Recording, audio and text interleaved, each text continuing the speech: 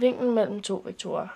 Sætningen lyder, at cosinus til en vinkel er lig med den ene vektor prikket med den anden vektor, delt med længden af den ene vektor gange længden af den anden vektor. Og det vil jeg så prøve at bevise. Sætningen beskriver, at en vinkel, som ligger mellem to vektorer, som vi så her har valgt at kalde for vektor A og vektor B. Og så for at finde den her vinkel, skal vi benytte os af cosinusrelationen, og derfor skal vi have en tredje vektor på her, som kommer til at hedde vektor A minus vektor B.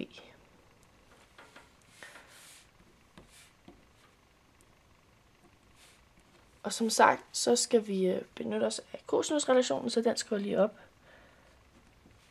Cosinus til A er lig med B i anden plus C i anden minus A i anden delt med 2BC.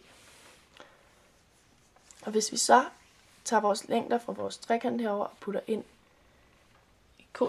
i cosinusrelationen, så kommer det til at stå cosinus til A er lig med, i stedet for B i anden, så kommer der så til at stå længden af vektor B i anden. C i anden,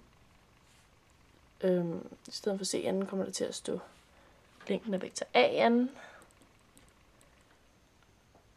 minus længden af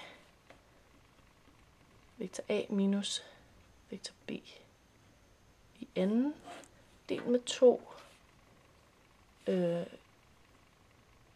gange længden af vektor B gange længden af vektor A.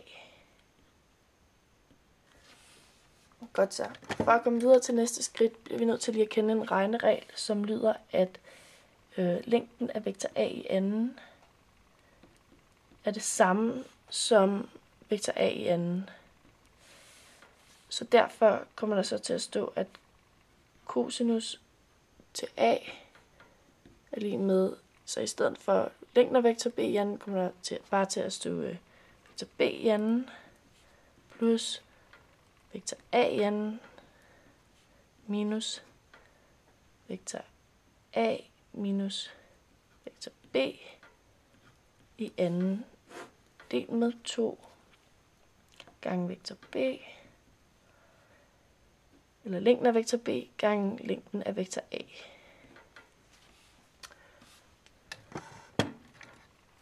Godt, og så for at gange den her parentes ud, kan vi benytte os af den distributive lov for skalarprodukt. Og så kommer der til at stå cosinus til A er lig med vektor B i anden plus vektor A i anden. Det er bare det samme, der står her i starten. Men så kommer der så til at stå minus vektor A i anden plus vektor B i anden minus 2 gange vektor A prikket med vektor B.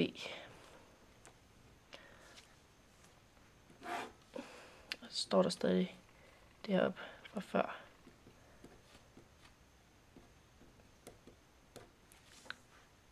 Godt.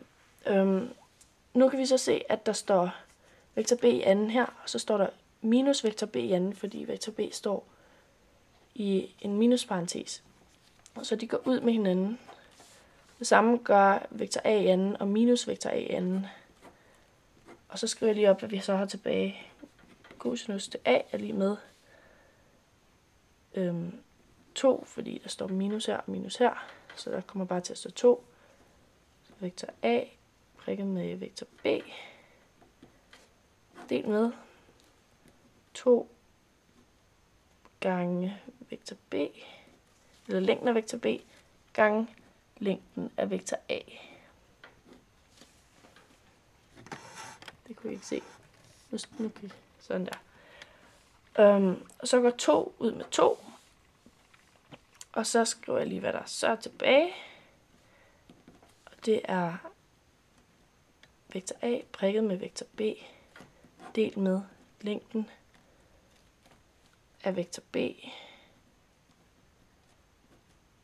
gange længden af vektor A.